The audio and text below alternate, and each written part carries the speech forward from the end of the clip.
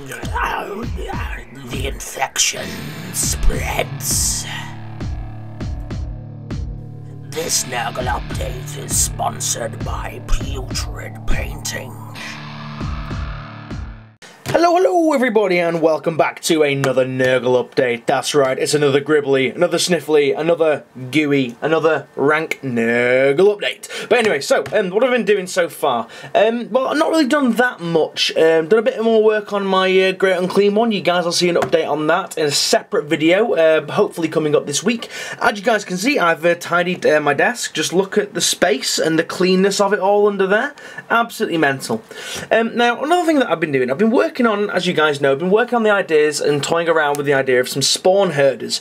Not really to add anything to the army, so to speak, just add an extra body that I can use as spawn without me having to spend a shit ton of money and have like leftover models from using the River Trolls kit.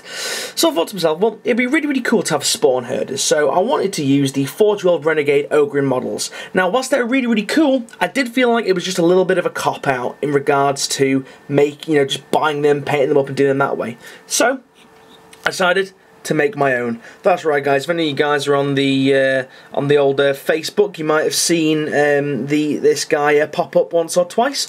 But yeah, guys, let's have a closer look at him. Let's just zoom in. So this is made just out of the bog standard, one of the metal. No, that's right, metal. Thank fuck for that. Oh, just feel that metal. Well, you can't really feel it because you're behind a computer screen, but it's metal. Games Workshop fine, well, still producing metal miniatures, or they have these left over before they put them into Shitecast. But yeah, guys, so this is from Games Workshop. This is ordered brand new, so it is metal, and I'm really happy about that. Just a regular Ogrin. Now, whilst the model is really good, and this is probably my favourite Ogrin model that they have out, there's two things that really fucked me off about this model. Really annoyed me. The first thing is the fact that rather than being separate pieces, it's two pieces. It's basically torso, legs, that's it. Now, this is all well and good if you want to use him as a, Ogrin, but if you want to convert him or you want to reposition him, it's a real ball ache. Mainly because this arm here is attached to the back of his head.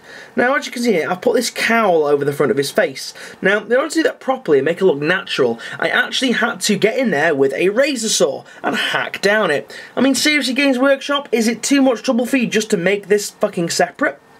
Now, the second thing that really fucked me off about this model is lazy fucking sculpting. This is a Ripper gun. All Ogrins have this. Now, it's come to my attention they've used the same Ripper gun on every single one.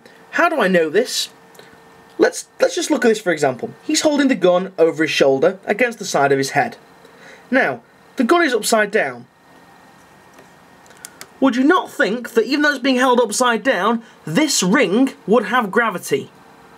Really wound me up. It's the tiniest, most minute little detail, but really pissed me off.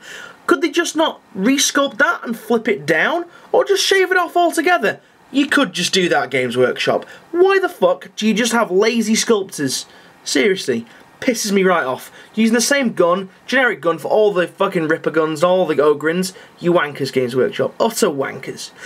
But anyway, those little rants aside, let's have a look at what I've actually done to him. Well, the Renegade Ogrins, they all have these cowls on them. Now, first thing I did was to replicate that with some green stuff. So, put it over it after razor sawing the fucking gun away from his head. Draped it over it, repositioned the gun, and frayed the edges, which looked pretty good. Next thing, I did these pipes and tubes coming out. Like I had like a rebreather under there, because again, trying to reciprocate what is on the Forge World miniatures as well. This banner pole, by the way, if anyone's wondering, is actually a leftover from a very old Inquisitor model. It's actually the Gravandius Inquisitor model, which sadly is no longer in production. Well, none of the Inquisitor models are in production anymore because all the specialist games have been taken off Games Workshop's website. Wonder why? Maybe because their market share dropped 25%. Fuckers. Oh well. Anyway, rant over. So, what else did I do to him? I did a bit of a bayonet going on here. I did some more, just this little canister here, because again, trying to reciprocate what's on the Forge World ones. And his hand here, he had a grenade in there. So what I did, because I didn't want the grenade, I wanted him to have like some kind of long pokey stick. So I gave him this halberd. I literally used a Ogre Kingdom's hand.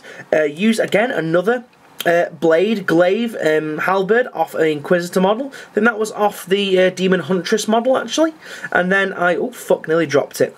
Then I added just this back bit here and pinned it all the way through. Now I've got to say, this model really fucks me off as well because of its nature. The fact that it's got this long banner pole here that's got points on it, and this bit, it catches really fucking easily on anything that I have around, and this has actually fallen apart at least 5 times, otherwise I've knocked it onto the floor like a total prat. But anyway guys, so what else have I done to it? Moving on to the back, we've got some Nurgle iconography there. We've got my little Nurgle fly logo, which I like to use. I do enjoy that logo very, very much.